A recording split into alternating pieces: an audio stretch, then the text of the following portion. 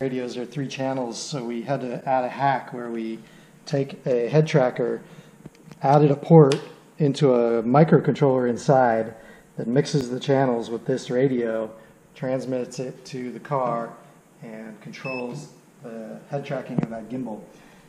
So I power these things up and power the car up, and the head tracking, you can see we have to enable this, and now we have head tracking.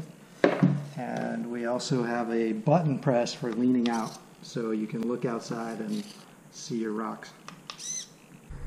Alright, so here's what it is all set up in the field. You can see the head tracking working. And here's what it looks like inside.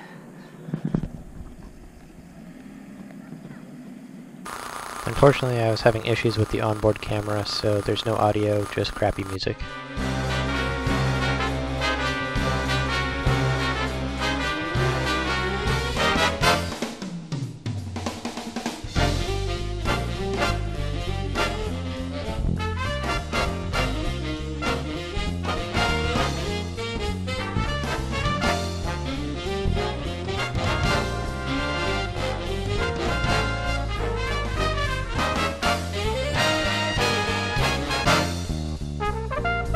Is yours blinking? I just tapped it, the video button, and it's blinking now.